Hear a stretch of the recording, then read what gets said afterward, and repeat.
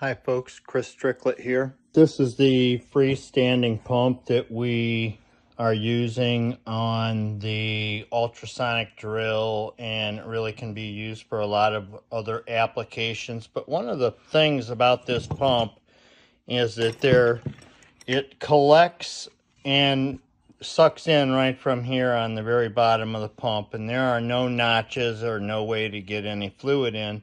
So if you set that thing right on the bottom of your bucket, you're going to have a problem. So what I've done is I've created legs. It's the freestanding pump from Highland Park.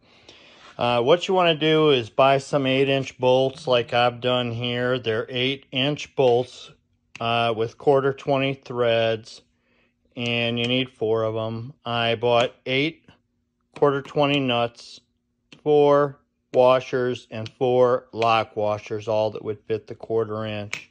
I took some 1/4 inch ID tubing so that I could make feet. These are little bumpers that really came from steel door jambs, but you can pretty much put any kind of feet on.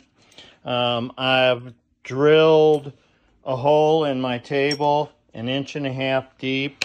I've marked each one of these bolts 1.5 inches. Stick the bolt in your hole and pull it until it matches your 27 degrees right there, and cut them 6 inches long. I had pre-marked these 6 inches, and then basically you're going to slide. I did round the end in case you don't want to cut the bucket, but then you just put these feet on, and you can adjust the heights with the jam nut by adjusting this so that the thing isn't rocking inside your bucket. And you want it to probably be up off the bottom of the bucket. You could see I'm up about 1/2 inch probably off what would be the bottom of the bucket.